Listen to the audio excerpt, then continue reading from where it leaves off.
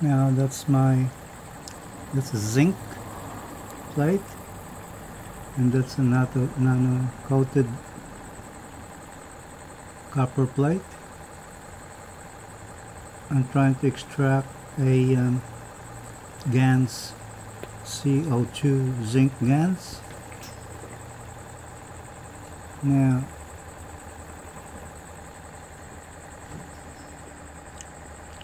I got this. It's what you call it? It's got a voltage supply, which I controlled with my makeshift resistor.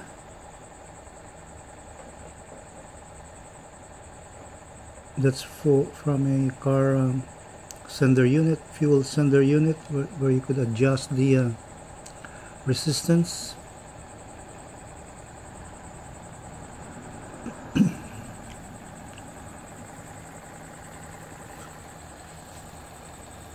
Now it's I got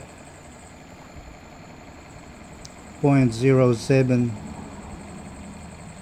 amps running through it.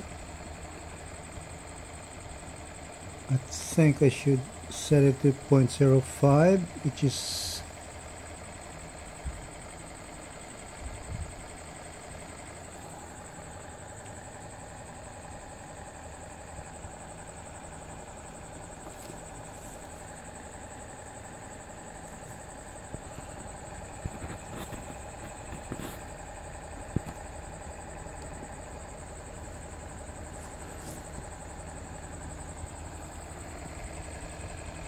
now it's in 0.03 amps, which is good.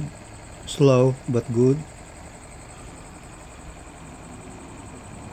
That's the current draw.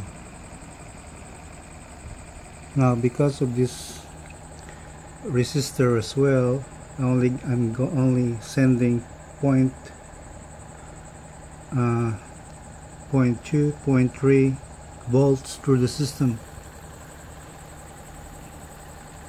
It's not really ideal, but to get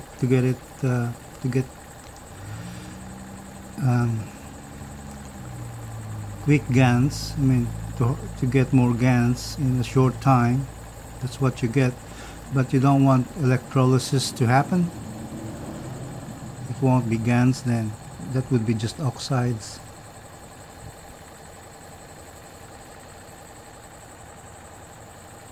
Yeah, that's the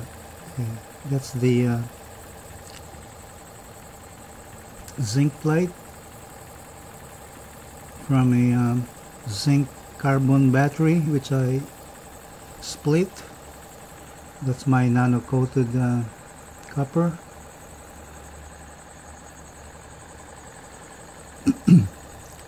I will run it for like 12 hours like this, and then I'll switch to most ideal way, which is using this diode, and let it run for another 2 days.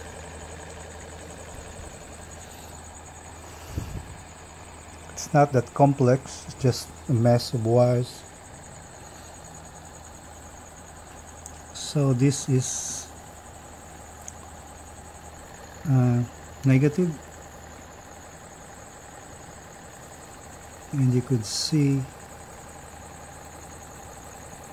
the nano coated wire is bubbling, and this is positive. You have to make sure you got the right polarity. So yeah, you could say I've been running this for about 5 hours now, and yeah,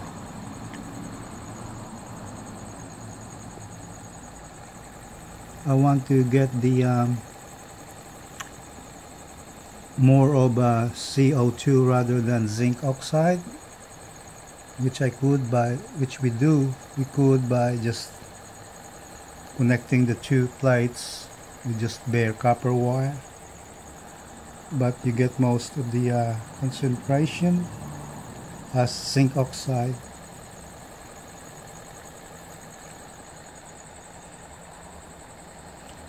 And that's my copper nano coated copper, COU2, whatever. It's just running on, it's just put an LED between the circuit.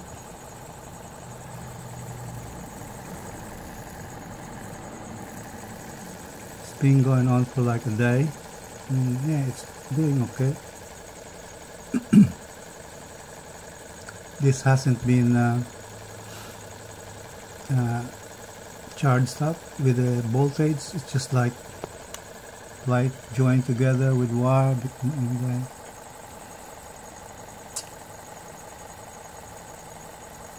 diode on between.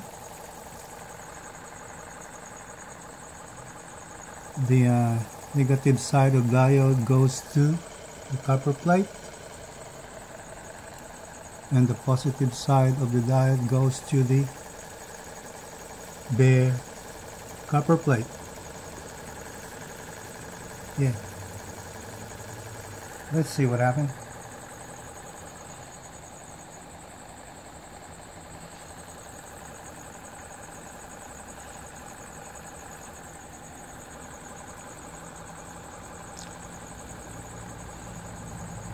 This nano-coated plate has been nano-coated 5 times with butane torch, and then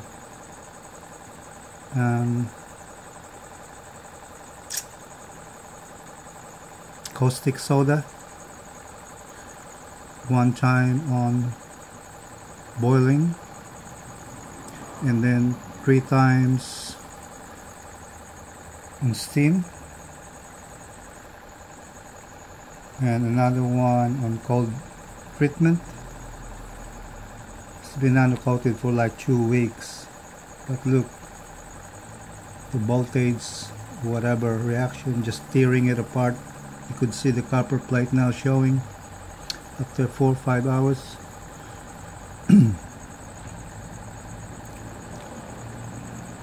I noticed with the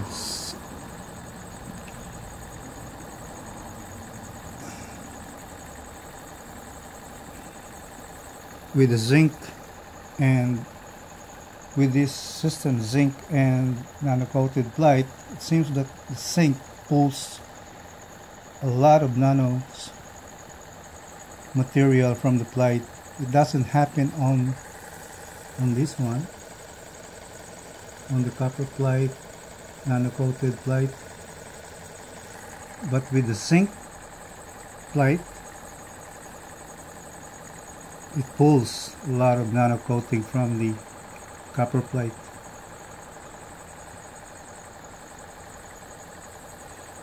So yeah, you have to apply, you have to introduce oxygen in it. It helps.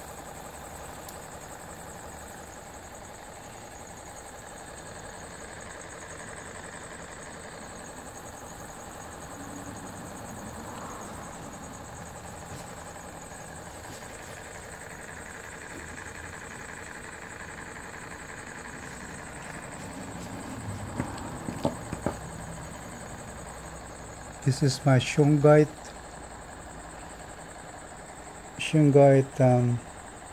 Gans.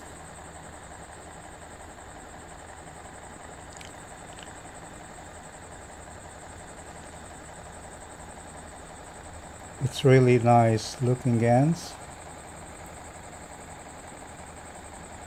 It's from a shungite stone. Shungite stone with the nano-coated copper plate. It takes so long to get this much, 2 weeks, but yeah, this is really nice shungite. Yes. Now this is the previous zinc I made. I don't know why it went bluish. This is I think this is mixed with shungite as well, zinc shungite mixed together. That's why it's got that bluish color. and a fluffy nature of Gans. I love it.